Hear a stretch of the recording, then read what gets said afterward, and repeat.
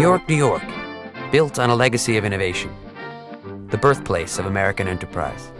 New Yorkers have a proud history of solving big challenges with big ideas and tenacious creativity. Skyscrapers, the Brooklyn Bridge, the Erie Canal, and the subway system, all marvels of architecture and innovation.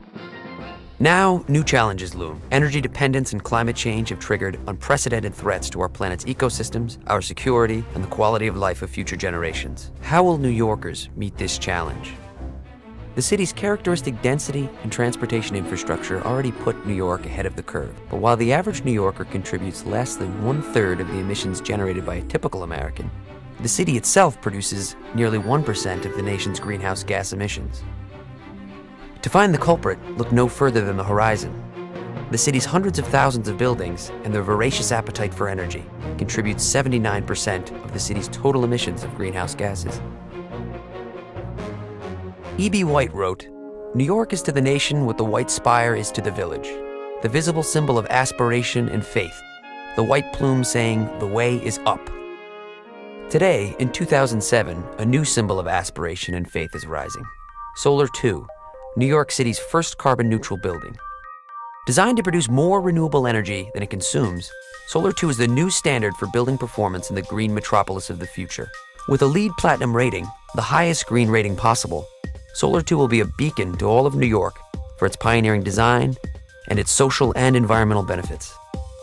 Often the most dramatic innovations are the most simple, like the green screen, which provides warmth in the winter and shade in the summer.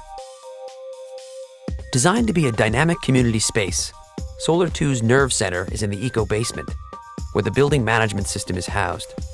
Here, the geothermal wells for heating and cooling are controlled, and the solar output is monitored.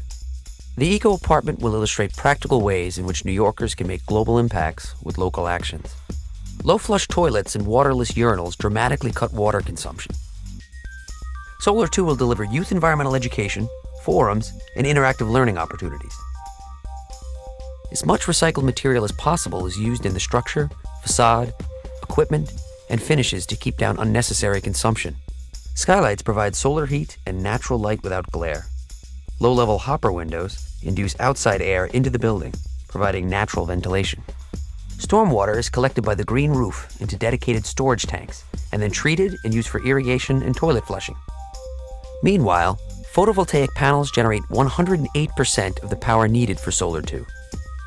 Solar 2 is on the horizon. Be part of something big. Take responsibility for tomorrow. Take action today.